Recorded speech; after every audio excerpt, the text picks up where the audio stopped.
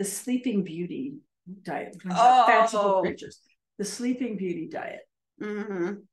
This is one where it actually kind of ended up being a form of fasting, because you would sleep as much as possible, to the point of where you would sedate yourself so that you would sleep and not eat. Real or fake? Well, you kind of gave it away when you're like, it's a form of fasting.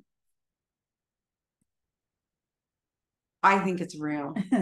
It is real. This one is from the 60s. Oh my gosh. Yeah. From the 60s? From the 60s. They would sedate themselves either like with over-the-counter sedation or even with sedation from the doctor, like for days. Oh my gosh. So they wouldn't eat. Wow.